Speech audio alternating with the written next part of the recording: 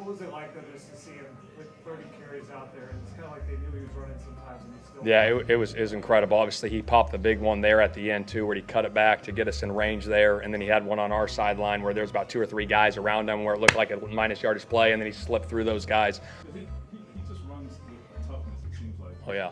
I mean, is that everybody has their style, but like him, how unique is it for him?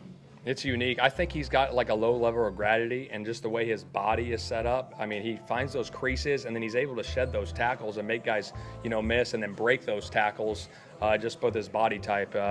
And he's a heck of a player. Glad we have him.